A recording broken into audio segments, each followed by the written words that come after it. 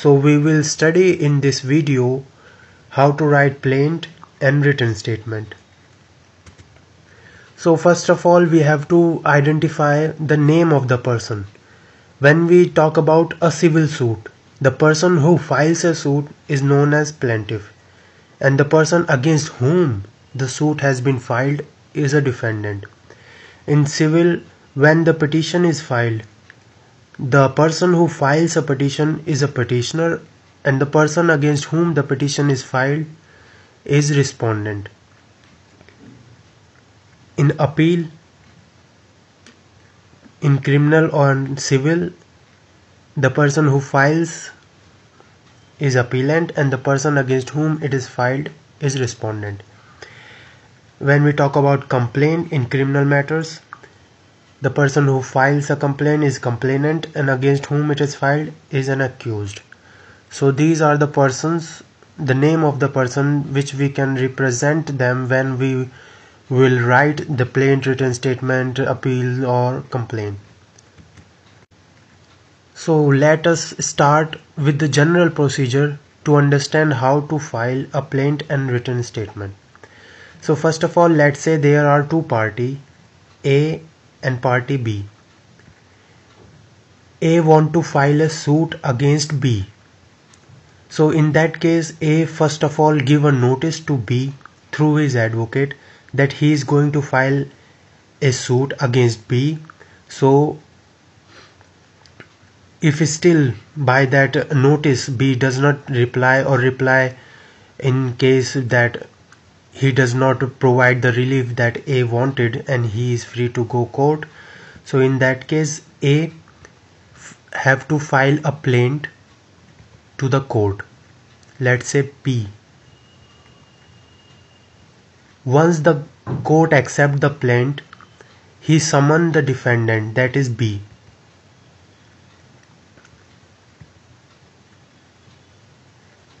Once the summon has been sent, within 30 days, B, the defendant, has to file a written statement in the court.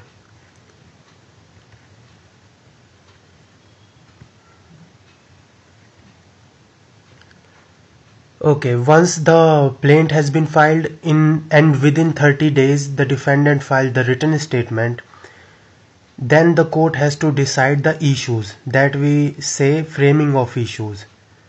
Once the court decides what are the issues to be decided by the court, the case starts. The court starts the trial. It asks plaintiff and defendant to provide their evidence. Once the evidence has been examined, witness has been examined, the judgment of the court comes. So here we will discuss in this video the plaint and written statement.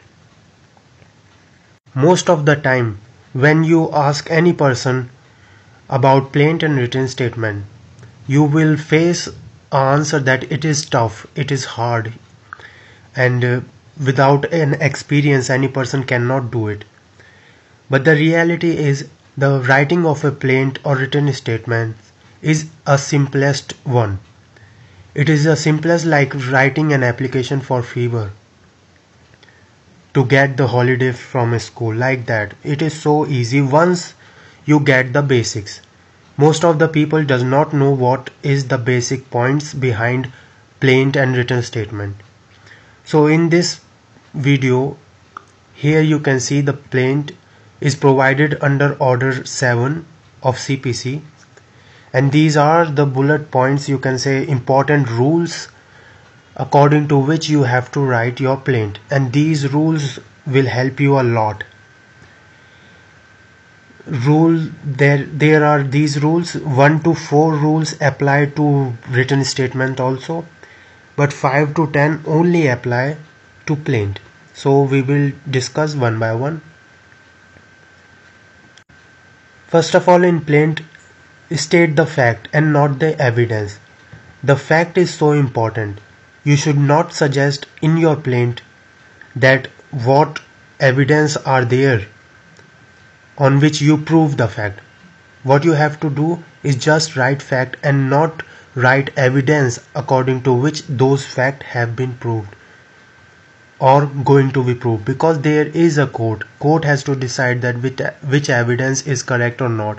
You cannot suggest the court that you can take this evidence or you can take that evidence. What you have to do is just to put your fact into your plaint and not the evidence. Second one is fact should be in concise form. Concise means the shortest form. The fact should not be in detailed. It should be brief. It should be short as you can do to make your plaint easy to understand for the judges in the court. The third one is separate facts should be in separate paragraph and number consequently.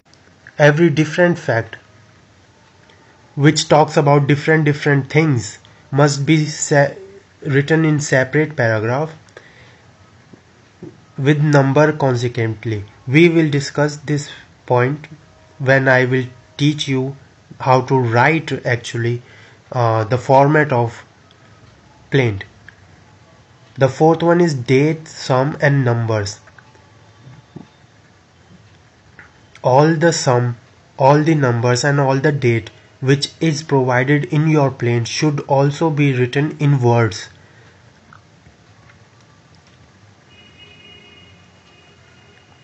The fifth one is the name of the party and address should be expressed. Once you start writing the plaint, the two things that is the most important is that the party's name and address should be correct.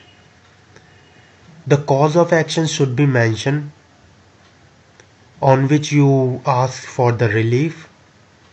The seventh one, the fact the court has jurisdiction should be mentioned. You have to mention in your plaint that the court in which you are asking for the relief has the jurisdiction to decide that case. Eighth one talks about fact related to what relief wanted should be mentioned. Those facts should be mentioned in your plaint which helps the court to identify what relief you want and specifically stating the relief also. Fact related to any set off, relinquishment or portion of claim.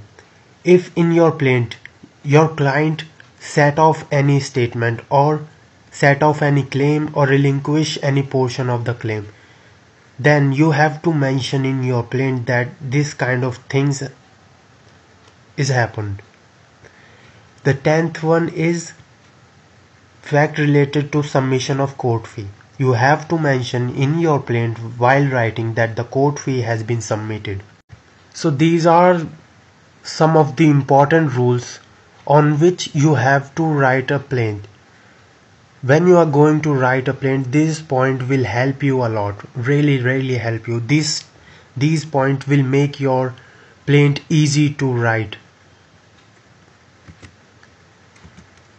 Now we will talk about written statement.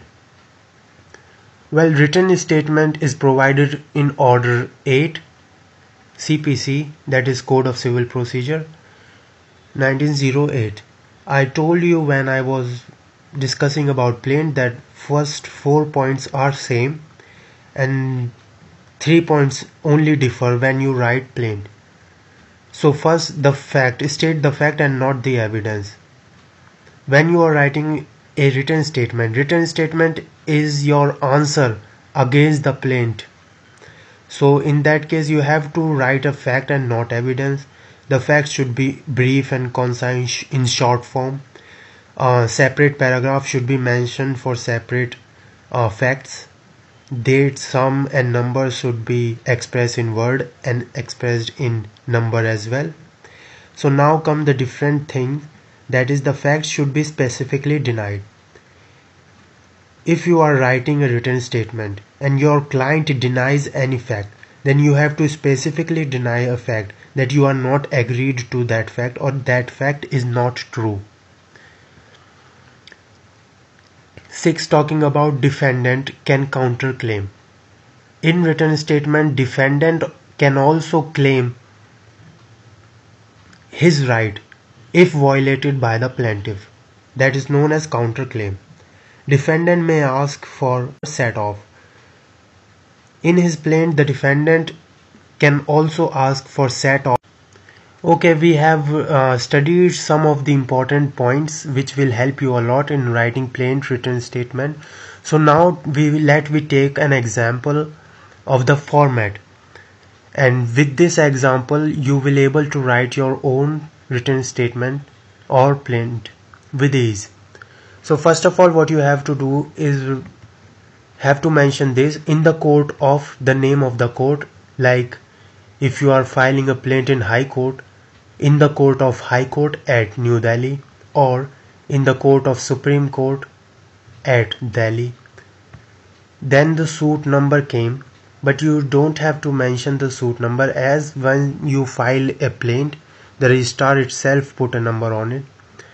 Now came the party name and address. The plaintiff, remember, who files a case, and defendant against whom the case has been filed. So the person who filed a case will be mentioned prior to defendant. You have to mention the name of the party and the address of the party as well, versus is the name of the defendant and the address of the defendant. Now came the role of subject, that what is you are asking for, what your plaint is all about, the subject of the suit. Now you have to file in your plaint some of the facts that you think that makes your plaint better.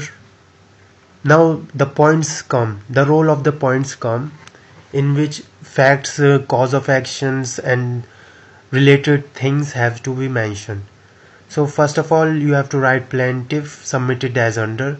Now these number can vary, you can write 20, 30, 40, as many as number, as many as facts you want to write, but that should be related to your case. So here I just put an example like 1 to 5 point. These are related points which relate to cause of action, the circumstances that lead to ask for relief to the court. Here the role of your intelligence came. Once you study your client's case deeply, you will able to find some of the facts that makes your case so strong, and that fact should be mentioned here from starting to the end. And now some of the important point that you will see in every plaint, that the court has jurisdiction, this has to be mentioned, that court fee has been submitted, this has to be mentioned, and the value of the suit is under the pecuniary limits of the court, this has to be mentioned. And in the end you have to mention the prayer. In prayer, the plaintiff has to write the relief that you want. After the relief has been written, on the left side there should be a place and date, right side the plaintiff and signature of the plaintiff, and then came the part of verification. Here verification plays an important role, in which the person who is filing the case acknowledges that what statement has been written in this plaint is true of his knowledge. Number of paras that are true of your knowledge, and the number of paras that based on the advice of advocate, that is what you call a verification. And the same process will follow, date, place on the left side, and right side the plaintiff name and signature. So this is the format of a plaint when you write a plaint. First the court name, second the party's name, the third one is subject of the suit, and the middle talk about the facts, jurisdiction, court fee, pecuniary limit, prayer, relief, and facts on which you are going to ask for relief. And then on the left side place and date, right side plaintiff signature, and then verification, that how many paragraph you verify on your own knowledge, and the rest of the paragraph on the advice of the advocate. And then place on date and right side plaintiff signature. So this is the format that how to write a plaint. Now we will talk about a written statement. So when we talk about written statement, is not so different as compared to plaint. First the court name and suit number came, then the party name. Now this is the change that you will see in written statement, that party name versus the party name and defendant. No need to write address in it. Why? Because this is the answer of the plaint, and plaint is in the plaint there is an address mentioned. Then the subject the suit is for, and then the points of defendant on which defendants denying the facts of plaint. So here can he specifically denied in the starting paragraph that defendant may specifically denied all the circumstances which is stated in the plaint. Now you can see that these are the paras that is related to the plaint, not in the written statement. These paragraphs only are legal paras that is going to be mentioned in plaint and not in written statement. If you are going to write these paragraph, these points, that court fee has to be submitted, has been submitted, or value of the suit is under pecuniary limit, then that written statement will not be correct. You have not to mention any of these points as it is a legal paragraph. But if you made a counterclaim or made a set off, then you have to mention some of the